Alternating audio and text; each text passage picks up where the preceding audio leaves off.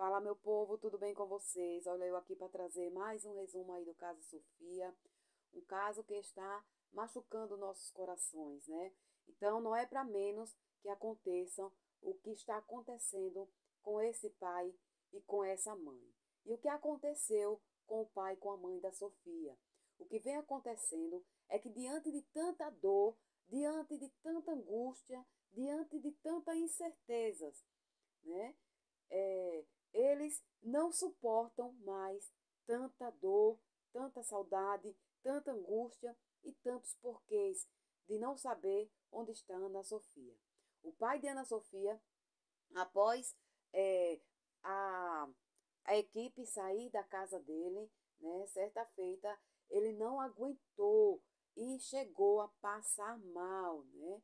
Foi ali atendido, socorrido, porém passou muito mal.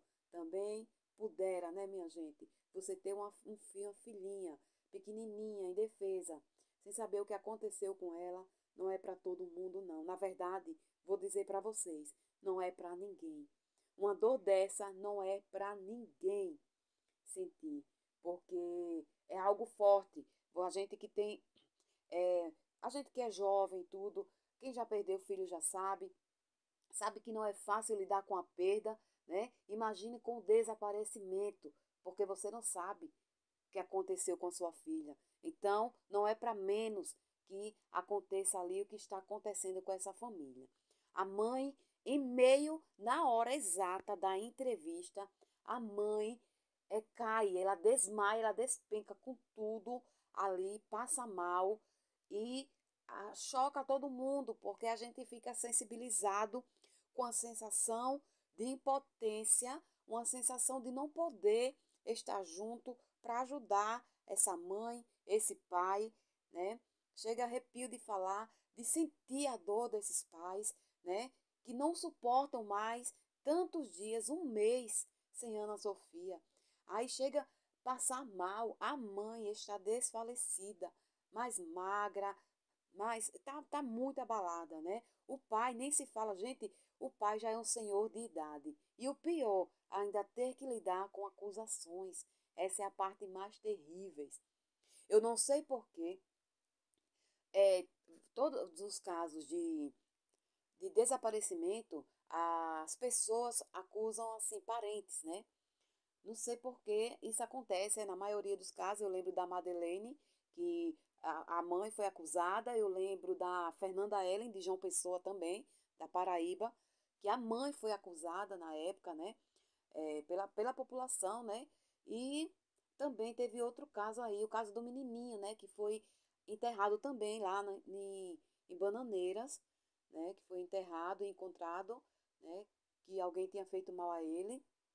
Então, é, todos eles são acusados. Aí você imagina, como não desmaiar, como não passar mal, além de você estar lutando ali para que a justiça ache e bote o suspeito na cadeia, ainda tem essa preocupação de encontrar sua filha bem ou não, ainda tem todas as questões, ainda tem que lidar com acusações, né, de da popularidade, né? De algumas pessoas, não são todas, porque a maioria está abraçando essa mãe. Mas a minoria é capaz de acusar ainda uma mãe e um pai, né? Sem ter provas, sem ter evidências, sem nada, sem base nenhuma, gente. Porque o que estão fazendo com essa família chega a dar um repúdio dentro de mim, sabe? Porque quando eu vejo essa mãe desmaiar, quando eu vejo esse pai passando mal, sabe?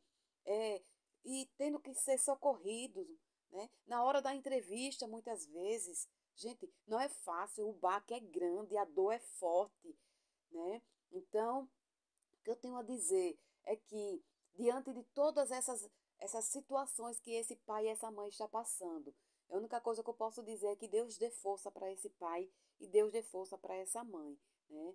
Que o caso venha a ser elucidado, é o que eu desejo, para que essa angústia, essa dor, né? Esse estresse todo passe, essa angústia de não saber onde está sua pequena, é muito dor, minha gente. Não é para. Olha, meu Deus, eu fico agoniada de pensar. tamanha dor de ter um filho desaparecido, gente. Eu não consigo ter assim, na minha mente, na minha sanidade mental, não consigo imaginar, né? De ter um filho desaparecido. É angustiante. Imagine você dormir sem saber se sua filha comeu, se sua filha está viva, se sua filha está morta, se sua filha está com alguém, se estão judiando dela. Minha gente, é forte demais. Então, o que eu peço é que vocês levantem corrente de oração e apoiem esse pai, apoiem essa mãe que está passando mal dia após dia, a cada notícia, a cada reportagem, a cada acusação, eles passam mal, eles ficam doentes. Gente, é muito forte, gente. Então, vamos ter empatia mais pelo próximo, vamos apoiar essa família, que eles precisam muito do nosso apoio, né? Ninguém é acusado de nada, né? A polícia já está seguindo linhas de investigações, então vamos ali esperar.